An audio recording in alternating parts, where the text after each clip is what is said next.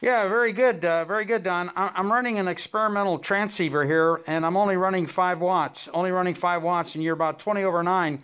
So it's nice to see that we're making it. I'm using a new DDS system for a homebrew transceiver, and you're our first contact on it. So you're 20 over 9, and you're so strong. And I'm listening with great delight about your antenna stories, and I just couldn't resist breaking to see if you could hear me.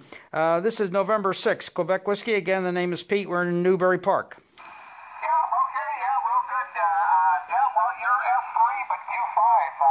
Copy him, okay? Yeah, Pete, I have a copy on you up here in Sacramento, actually Carmichael. I'm leaning to the north toward Don. I'm up over the pole, so I'm not pointing at you, but you're in here right above the noise level, and I definitely do copy you. Go ahead.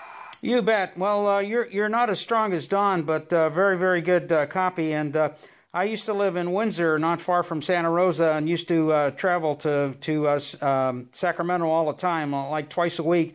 And I think there was an electronics place there in Carmichael, somewhere around there, and always used to manage to have lunch hour somehow in that electronics store. Listen, I won't hold it anymore. Thank you very much. Again, we're running 5 watts, a homebrew QRP transceiver, and this is a brand new DDS that I've got on it, so it looks like it's working.